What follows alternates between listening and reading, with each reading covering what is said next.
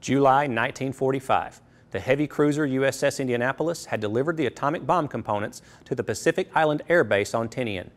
Shortly after midnight on July 30th, tragedy struck. 2 torpedoes from a Japanese submarine hit the Indy, sending her beneath the waves in 12 minutes. Now 70 years later, the survivors reunite to remember the shipmates they lost. Code red, stand by, fire! And every 2 seconds he fires a torpedo. He fires 6 torpedoes. I looked up and there in the forward 2 doors into the wardroom were these great swirling caterpillars of flame that came in.